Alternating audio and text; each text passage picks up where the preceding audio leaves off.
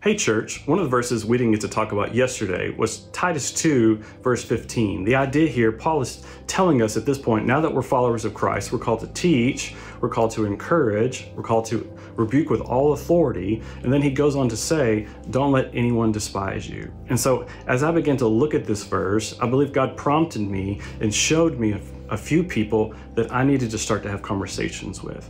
And so what I want to do is piggyback those same questions that we heard Seth say and extend a few to you today. Is there someone in your life that you need to call and have a hard conversation?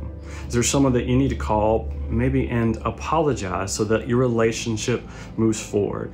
And then I would just ask, is there someone that God has laid on your heart that you know right now that you should sit down with and encourage? I challenge you today to have these conversations. Thank you, New Life. We love you.